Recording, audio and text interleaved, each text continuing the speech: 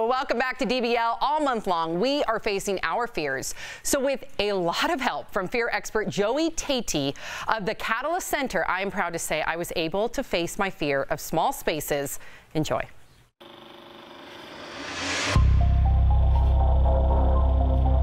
Sam, tell me a little bit more about your fear. Okay, so I'm claustrophobic, and just thinking about it, I mean, my hands, you can tell that like I'm shaking. Just thinking about it, that I'm going to have to face this fear. You can hear it in my voice, makes me really nervous. I can tell. You could see my heart's like literally beating through my chest. I have those morbid thoughts where I'm like, what if I were to ever to be buried alive somehow and being stuck in like a coffin and like not being able to get out? That haunts me at night. You have to ask yourself, why am I facing this fear in the first place? As a mother, I don't ever want to feel out of control for Sophie. We're here to give you some armor, if you will, so that when you go into this, you got what you need to tolerate. So what do I do? Tell me what to do. Just find a place in your body and just tap back and forth, just about at the rate of walking, okay? This is only just about getting a grounding exercise in. The idea is that when you stimulate the brain in a back and forth fashion like this, the body starts to induce some calming effects. And also, the idea almost is took that my mind off of it, too. That's right. Like by doing this, I started focusing on my thighs and the tapping and not. Now, there's something else that calms me. A leaf calms me.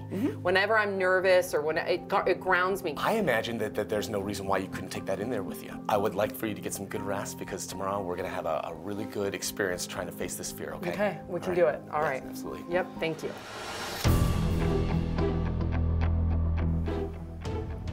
I can open my eyes. Oh my God, you guys, this is horrific. I'm glad I'm appropriately dressed in black. Okay. That box is tiny, you guys. It's tiny, Joey. Remember, this gets to be on your terms.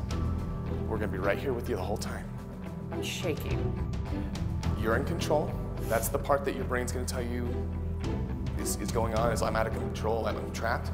Fact of the matter is, I'm gonna be literally inches away from you. And then, how long am I in the box for?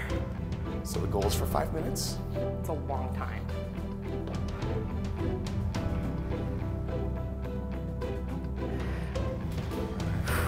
All right, I'm shaking. Can you feel me shaking? And anytime you say stop, we're done. Okay? Okay, let's do it. Let's do this. So your 5 minutes begins right now.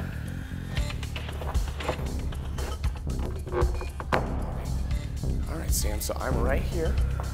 Okay? My hand is right over here, right next to your face. Okay? How are we doing right now? Sam, we all right? Yeah, I just need to be in silence. I'm not going to answer you, Joey, if that's okay. Fair enough. Here. Minute and a half, Sam. Doing really good here. All right.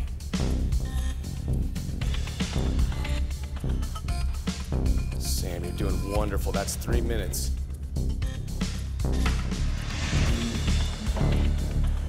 15 seconds, Sam. This is your victory lap.